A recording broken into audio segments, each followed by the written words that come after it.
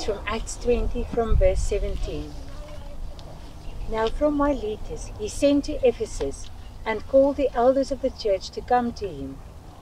And when they came to him, he said to them, You yourselves know how I lived among you the whole time, from the first day that I set foot in Asia, serving the Lord with all humility and with tears, and with trials that happened to me through the plots of the Jews, how I did not shrink from declaring to you anything that was profitable, and teaching you in public and from house to house, testifying both to Jews and to Greeks of repentance towards God, and of faith in the Lord Jesus Christ.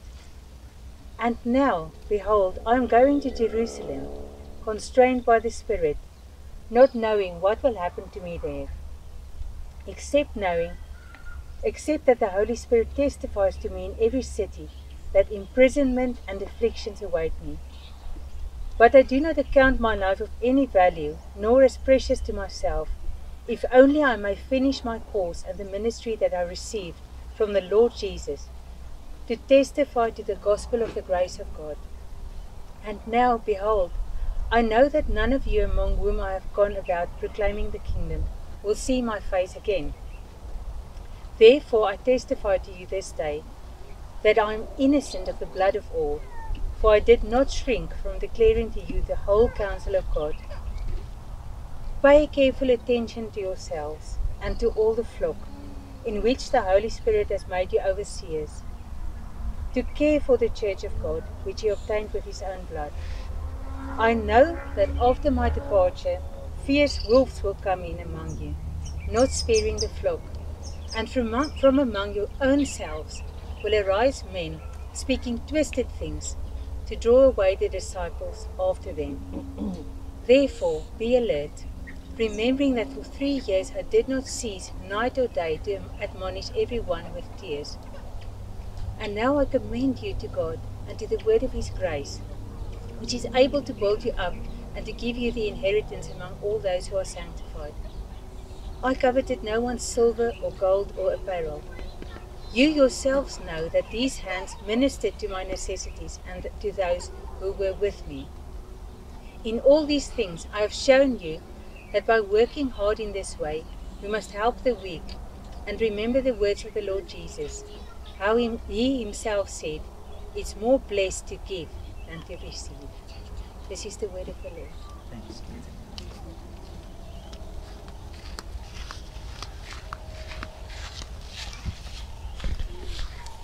Thank you for the reading, Marankie, and Tim for the prayer. I don't know if you noticed, but I think we've got our own psalmist in our midst. His prayer rhymed. The first thing that Justin said to me after Tim prays is, it all rhymed.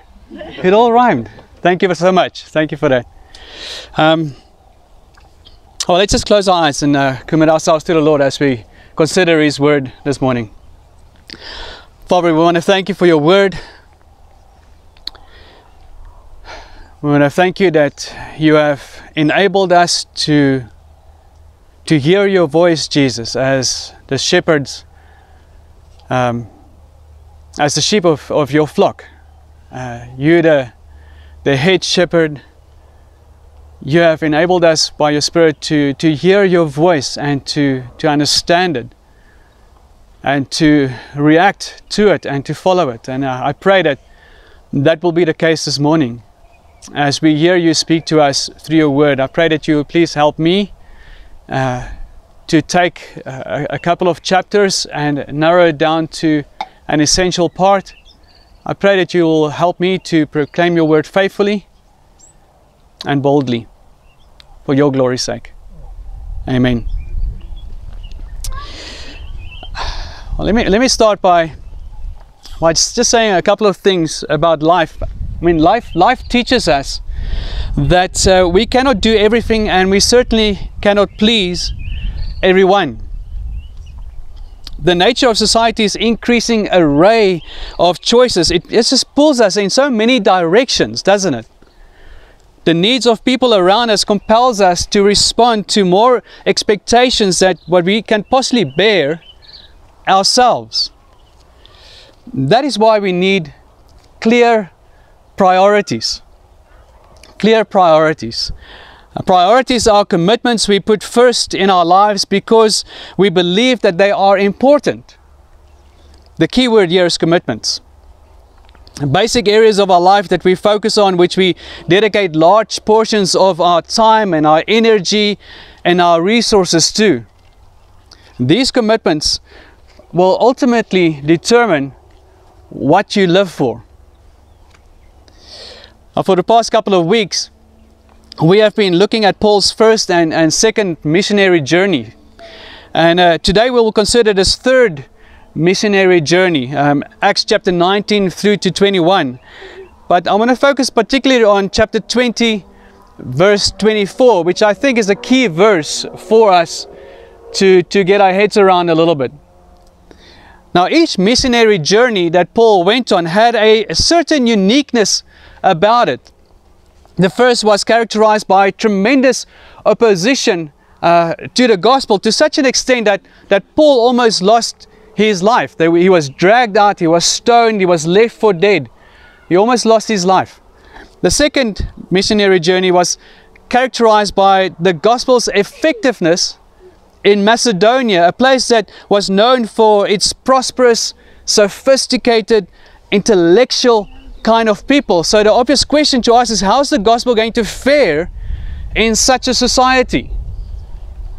And we saw that the gospel, it did very well. It converted people to Jesus Christ, the power of the gospel. What characterized this third missionary journey is the provision and establishment of leaders. And as I see the children go, if there's other children who want to go play, you're welcome to do so. If you want to stay, you're also welcome to do so. It's up to the parents. I'll leave that up to you.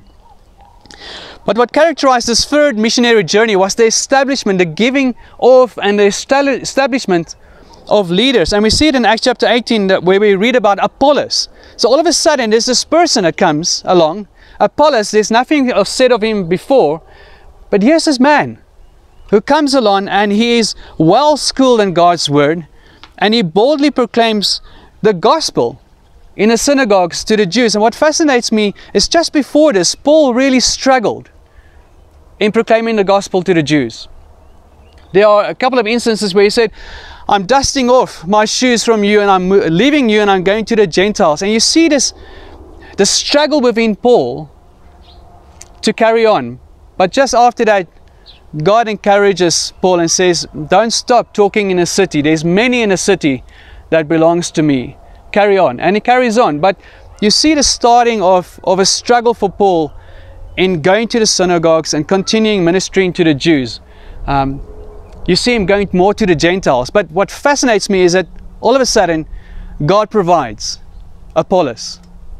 And he's a man who powerfully refutes the Jews in public, showing by the scriptures that the Christ is Jesus. God provided Apollos. Now in Acts chapter 19, Paul came to Ephesus and he found 12 disciples in Ephesus who he baptized in the name of the Lord Jesus, and who began speaking in different languages the works of God, the things about God. And Paul took them with him, chapter 19 verse 9, for 2 years. And he reasoned daily in the hall of Tyrannus. Sure, I wonder what the parents were thinking when they called this child Tyrannus. It means tyrant. Who wants to call a child tyrant? I don't think anybody wants to do that. But they called this person Tyrannus. And this hall had his name. And in this hall, Paul was for 2 years teaching God's word, proclaiming the gospel, so that all the residents of Asia heard the word of the Lord. Now that is tremendous. All the people in Asia could hear the word of the Lord. The hall of Tyrannus, there's a little bit of history here. The hall of Tyrannus was a lecture hall that traveling philosophers would rent out for a time to basically proclaim their idea of life. One early Greek manuscript states that Paul reasoned daily in the hall of Tyrannus from the 5th to the 10th hour, which is basically from 11 a.m. in the morning till 4 o'clock in the afternoon.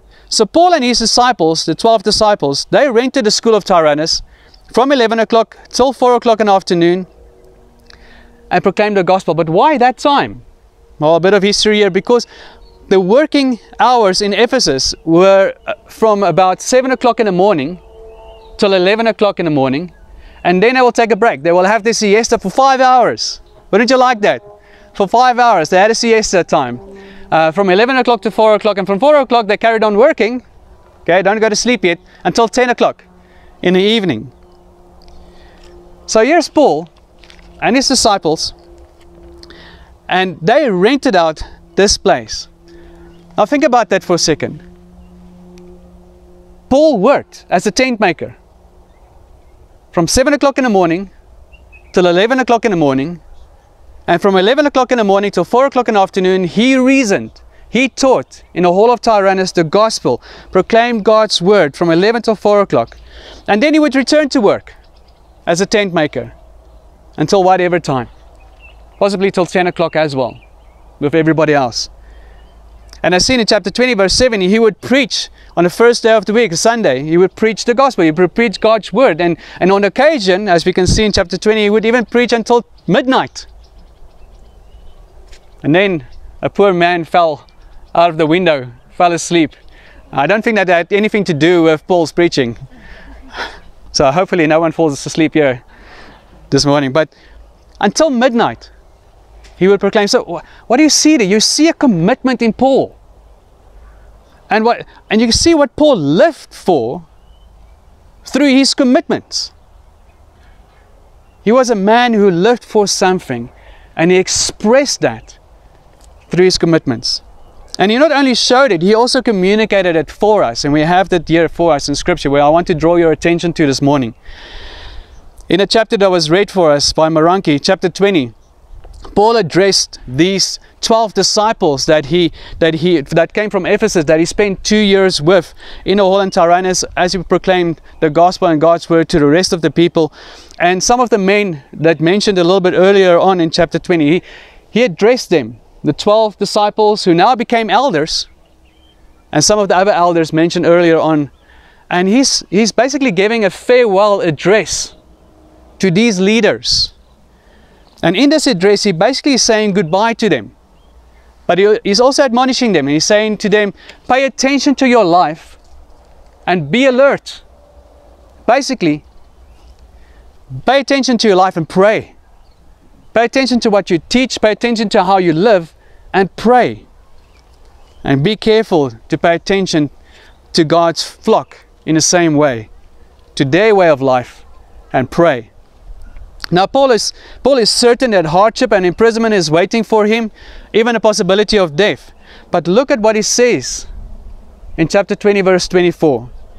He makes a tremendously bold statement of commitment here, of what he lived for here. So I'm on my way to Jerusalem. I do not know exactly what's going to happen to me there, but I know that hardship is waiting for me. I know that imprisonment is waiting for me. But then he says, verse 24, but I do not count my life of any value, nor as precious to myself, if only I may finish my course and the ministry that I received from the Lord Jesus, to testify to the gospel of the grace of God. To testify to the gospel of the grace of God. See, this is a statement that shows us what Paul lived for and the effect that that had on his life. And this is where I'd like to pause with you this morning as we consider this. Consider not only what Paul lived for and the effect that it had on his life, but what we are living for and the effect it has on our lives. So let's start by looking at the end of the verse. Paul lived for the reality of God. The verse ends with that great reality, to testify to the gospel of the grace of God. So since we come from God and are made for God, you can be certain of this, that any priority that you choose to live for will leave you craving in your soul if God is not the end goal guiding and shaping your choices. Let me say that again. Since we come from God and are made for God, you can be certain of this, that any priority that you choose to live for will leave you craving in your soul. If God is not the end goal, guiding and shaping your choices. Navigators, they would often use the pole star as the brightest star that appears nearest to the northern pole to determine latitude and to determine direction, north and south direction over the northern hemisphere. It is a star that guides them in the direction that they need to take. God was Paul's pole star, if you will, that navigated and guided Paul's life, and the glory of God was the light of that star. And as that light of God's glory shone over Paul's life, all of Paul's other aims of life was like a dim light, simply reflecting from that pole star. Everything else was in perspective under God's glory. God being the pole star, God being the guiding factor, God being the goal of Paul's life. The second thing that we see Paul living for here is the grace of God. To testify to the gospel of the grace of God. John Piper gives this image. The power of God's holiness and justice are like a great violent hurricane, and the grace of God is like the eye of the hurricane, where all peace and calm resides. Grace is at the center of God's reality. Grace, giving you what you do not deserve, unmerited favor and love, is the essential calm at the center of the hurricane of God's holiness and God's perfection. At the center of that is grace. Paul was once swept into that terror of that hurricane on the road to Damascus, but then being all amazed, he was drawn into that center, that calm, that peace.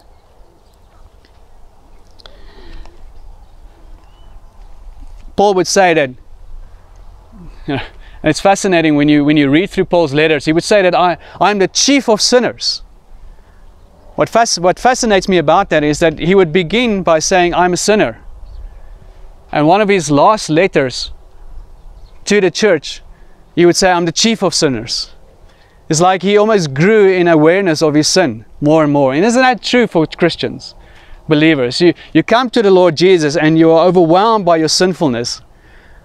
And the more you get to know Him, the more you realize how utterly sinful you really are. In the minutest and the greatest of depth of details in our lives. I was the greatest of sinners, Paul would say, but I was drawn into that eye of grace where there's peace from God. Thirdly, notice that Paul lived for the reality of the gospel. To testify to the gospel of the grace of God. God is a reality that you as a human being needs to deal with. He's a reality. His grace is a reality. Rescuing us sinners from that hurricane of holiness and perfections where we don't match up. And there's wrath. And there's judgment. But in that eye of grace, there's peace.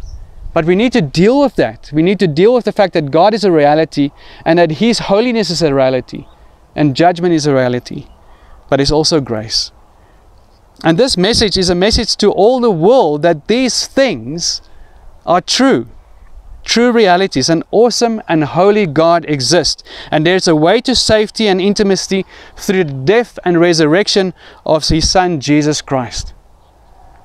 All who submit to Him and trust in Him and in what He has accomplished on the cross will be rescued and drawn to the side of God, where there's a place given for us, seated in Christ, a place of grace and intimacy, a place of peace. You know, the words that God spoke to Jesus when He was baptized rings true for all those who would place their faith in Jesus. I am well pleased with you because I'm in Christ. There's a place of peace, not of judgment. This is the gospel. It's good news.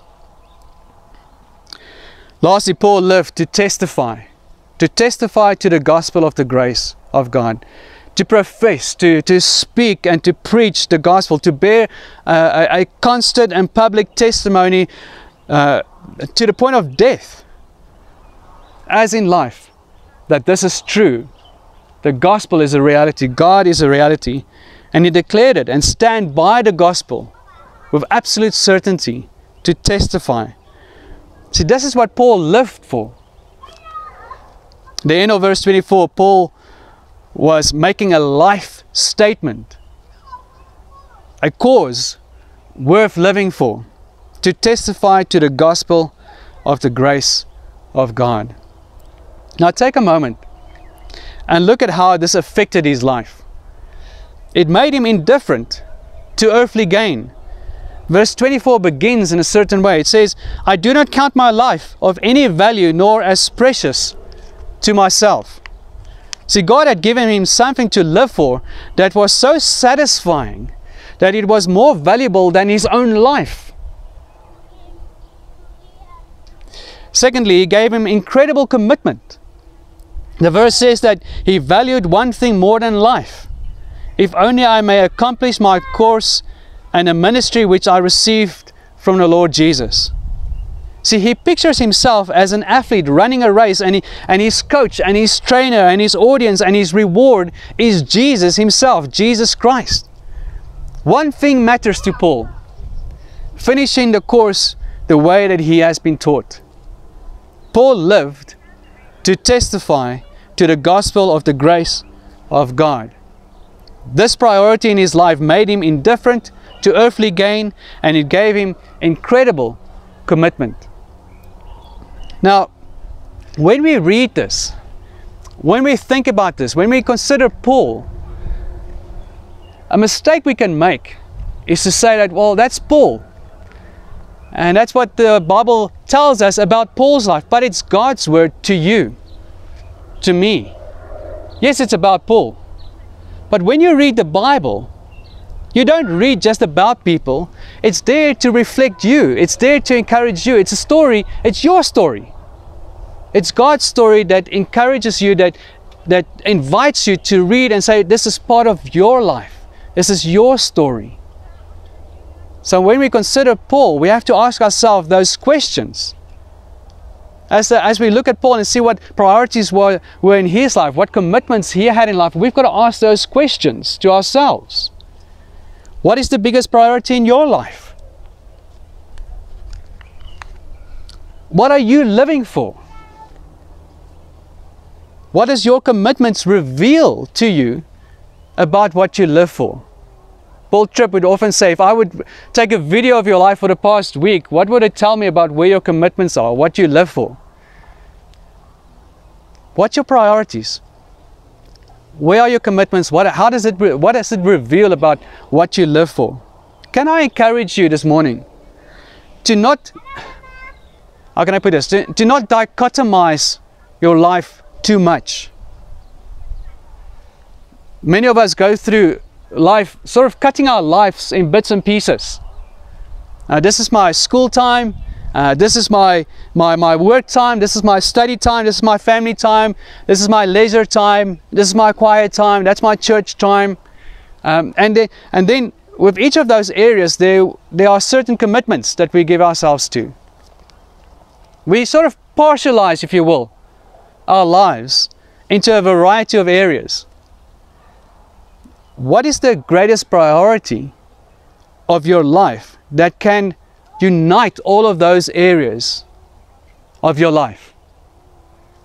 What is the one thing that you can live for that can be like a golden thread woven through all of those areas of your life? So that all of these areas and commitments to them can be a reflection of that one great commitment, that one great priority. Don't you think it can be the same as Paul? God and His glory, our greatest priority through every aspect of our life. To testify to the gospel of the grace of God the overarching commitment, the overarching cause of life for every aspect of our life. When you begin to see all of these areas of our lives through the lens of God and His glory, and to testify to the gospel of the grace of God, then all of a sudden your life changes. Work is no longer just work anymore. Going to school is no longer just going to school anymore. Studying is no longer just studying anymore. Raising children is no longer just raising children anymore. All of a sudden there's purpose. Bigger than you. Bigger than this world. There's direction. There's guidance. There's a cause. All of a sudden there's a greater cause, a greater purpose, a more significant life. You know, the older you get, and I'm not even that old yet, but I'm reaching my 50s almost this year actually, but the more I think of my life, the more I realize how quickly it is, how sudden it is, how much more so in our current context where 55,000 people have died due to a pandemic in South Africa. It's like this. What are you willing to live for in that moment? What would be the cause for your life for that moment? What will be the priority of your life for that moment? Because that moment is just that moment in this lifespan of eternity. What's the priority? What's the cause? That can be an overarching cause, an overarching priority of all of your life. Every single area that weaves them all together in a beautiful way. Many of us may have started off in this way. God's my priority, the gospel, proclaiming it, living for it. But along the way we became lukewarm. We start failing. Our commitment started dwindling. And when we look at other believers reaching their goals, living out their commitment to God and sharing the gospel wherever they go, and telling people about how great and how good God is for them. I've got this one friend, whenever they come to visit us, you can be sure of it, that he's going to tell you something about what God has done in their lives. It's tremendous. It's like God's focus is there in all of his conversation. It's amazing. It's always encouraging for me. You know, some of us has dwindled in this. Some of us has become lukewarm, and we see others come past us. Let me tell you this story. There's a great mountain in the Alps. And this mountain has become quite a popular mountain for climbers. And the reason why it became so popular is because halfway up there's a rest stop. Quite a leisure place halfway up. And so if you start in the morning from base camp, you would reach that halfway rest stop by afternoon, by about lunchtime. And over the years, the owner of the rest stop has noticed an interesting phenomena as people have stopped there to rest before they carried on. When climbers would get to that point, they feel the warmth of the fire and they smell the good food, and they begin to relax in their surroundings in that rest place. And often they will tell their companions to climb on without them. We'll head back to base camp on the way back when you come back. We'll wait for you, and on the way back we'll head back to base camp with you. And a glazed look of contentment comes over them as they sit by the fire and play piano and sing mountain climbing songs to one another. And in the meantime, the rest of the group get their gear and they trek up the mountain. For the next couple of hours, the owner says that happiness fills the air in the house. But, as the owner says, by mid-afternoon, it starts to become quite quiet in the house. The climbers who stayed behind will begin taking turns looking out the windows, staring at the top of the mountain. They're silent as they watch their friends reach their goal. And the atmosphere changes from one of merriment to an almost funeral-like quietness as they realized that they forgot their commitment and settled for second best. They missed their goal. The climbers who went on had before them the goal and the priority to reach the mountaintop.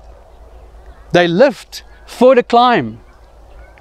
It made them indifferent to the leisure of the halfway house, the rest stop. And it gave them incredible commitment to finish what they have started. Many of us may be sitting in that lounge at the rest stop, maybe even peering out the windows, looking at others heading up the mountain, reaching their goal. Is it too late to start the climb again, to continue with the climb? Is it too late? It is not too late to repent. It is never too late to turn. It's not too late to repent from things that we have exalted above God to be our priority in life and His cause and His call on our lives. I think it's John Piper who says, you know, ministry is for each and every Christian. The call to live out the gospel and to proclaim the gospel is for each and every Christian. That's our mountain that we're climbing as believers in Jesus Christ. And as long as you are alive, it's never too late to continue climbing that mountain. Jesus said, "Come to me, all who are weary and heavy laden by all of what this world asks and demands of us, and I will give you rest." I will give you true rest. But then He continues, right? And He says this, "Take my yoke upon you and learn from me, for I am gentle and lowly in heart, and you will find rest for your souls, for my yoke is easy." I.e., there's work to be done, Christian. My yoke is easy, and my burden is light. Live for me. Live for my cause. Have before you what I regard as the greatest priority, and you will find rest. You will find satisfaction for your souls. Jesus can enable us to turn. Jesus is the giver of repentance. He accomplished that for us on the cross. It's there where we can go and lay down, I don't know, our sins of or over desires for comfort, for ease. And He can enable us to take the next step up the mountain, to have Him as priority, God and God's glory, and the cause of Jesus, to proclaim Him to the rest of the world. And how much more are we asked to do that, especially in our context where people are dying? They need the gospel, they need to hear the gospel. Please bow with me, let's pray.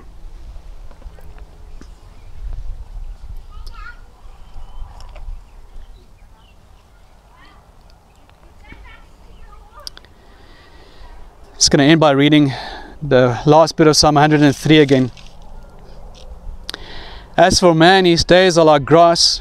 He flourishes like a flower of the field, for the wind passes over it, and it's gone, and its place knows it no more. But the steadfast love of the Lord is from everlasting to everlasting on those who fear Him, and His righteousness to children's children, to those who keep His covenant and remember to do His commandments. The Lord has established His throne in the heavens, and His kingdom rules over all. Bless the Lord, O you His angels, you mighty ones who do His word, obeying His voice, the voice of His word. Bless the Lord, all His hosts, His ministers who do His will. Bless the Lord, all His works, in all places of His dominion. Bless the Lord, O my soul." Lord, we commit ourselves to You. We pray for Your mercy, and we pray for Your grace, and we thank You that it is available for us in Jesus. And we pray, Lord, that we, Your ministers of the gospel, that we will bless Your name, as we share, as we speak about Jesus to people, as we live out this priority, this cause, this truth in every aspect of our lives. Lord, I pray, take our lives and weave through it, through all the areas of our lives, that this cause of the gospel, this priority of God's glory. So whether we are at work or at school or our family or with our children or our social environment, may Jesus and the gospel be ever before us as we interact. For God's glory we pray. In Jesus' name, Amen.